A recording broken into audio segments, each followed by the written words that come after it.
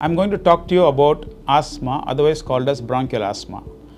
Now, asthma is a disease of the lungs on both sides of the chest. In the center is the heart. On both sides of the chest, there are two lungs. Lungs are the organs of respiration, which is taking in oxygen and blowing out carbon dioxide. Now, the lungs are made up of air tubes. These air tubes, which are this much in diameter, gets reduced and the diameter becomes very small. So, when the diameter becomes very small, there is a breathing difficulty, and if this is because of an allergic problem in you, then it is called as asthma.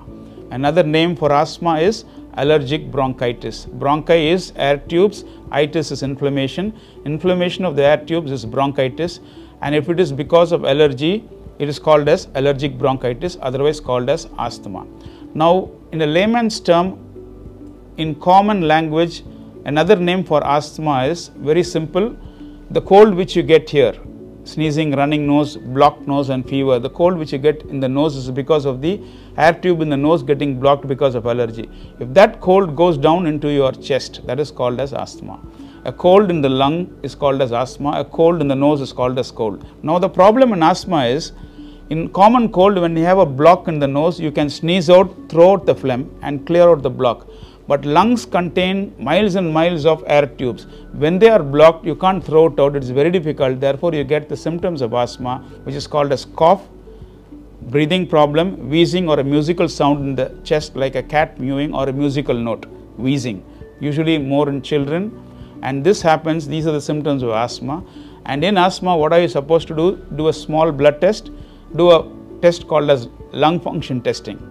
And this lung function testing or pulmonary function testing is done when you use an instrument called as a pulmonary function testing machine or a peak flow meter. This is attached to a computer, and we take an image like in an ECG, which a heart doctor asks you to do for a heart disease. The ECG is there. Like that, we get a graph for a lung disease, and then we use this peak flow meter and this pulmonary function testing to make a diagnosis of asthma. Once a diagnosis of asthma is over, you are supposed to take what is called as inhalers. Now, inhalers are these medicines which are, as you know very well, used, and this should be used with a device called as a spacer device. Now, this is called as a spacer device. You puff, you use it, and you put it in your mouth and use it. So, this is very important, inhalers and asthma. And this is a spacer device, and all of you should have a peak flow meter at home. So, this is asthma, and you have to be very careful with children and elderly people. And asthma is a very treatable disease, very controllable disease, and with best treatment, your quality of life will be as good as anybody else.